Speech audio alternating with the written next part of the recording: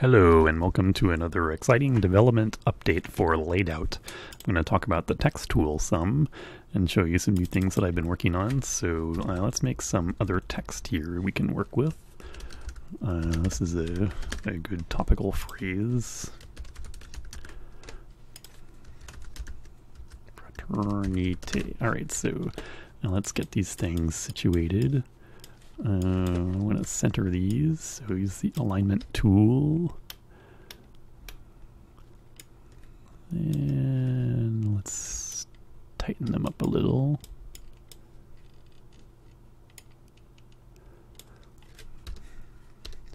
Okay, then let's put a kind of a background there.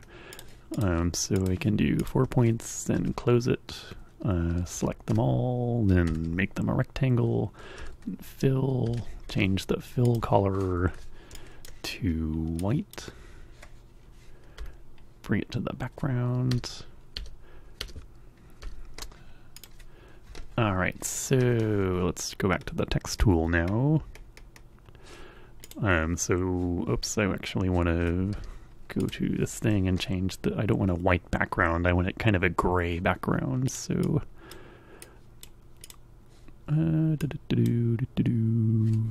oops.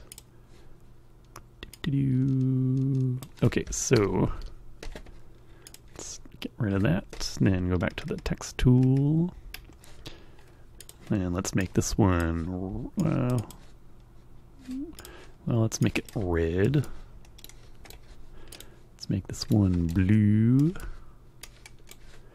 Make this one white. So one thing about the keyboards in the United States is that we don't have those outrageous French accents, so we have to do a little something extra to make those things appear.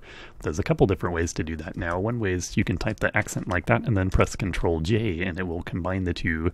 There's various other stuff, like if you have a colon, you can do stuff like that. But right now we just need those accents. Let's do that for this one. And then let's go back. What's another way to do it? If you forget Control J, but you remember Control I, then you can insert a character in here. This particular font has a ton of stuff that you can, ton of different characters you can select from. So right now I want the E, the big E with the accent on it, which is right there. You can get rid of the old one. So now you have those fonts, but let's say that's not quite good enough. Let's say you want all three of these colors in the same font. Then to do that, you can open up the newly reconfigured font dialog. There's a few enhancements here. So one, you can control the background preview, the color here. These things here are tags that if you have Fontmatrix installed, then you can have Laidout automatically detect those font tags. So I have several different overlay fonts on this system. There's this little thing down here called layers, so if you activate those, let's go for the DIN OSP. So for one layer, it's going to do medium. Let's do the next one, overlay, and then the middle one, outline. They're not quite in order. So like if I have that one red, then that one blue, then that one's white. And let's change the background of that so we can see it a little better. Let's see, I think that maybe is, yeah, so you can rearrange fonts just by, or the layers just by dragging, and that's how you do layered color fonts. They have to be in separate files right now. You can't have the fancy opentype color font features yet. I'm working on that, as well as a Harfbuzz backend, but it's not quite ready yet. So it's getting there, but not quite ready.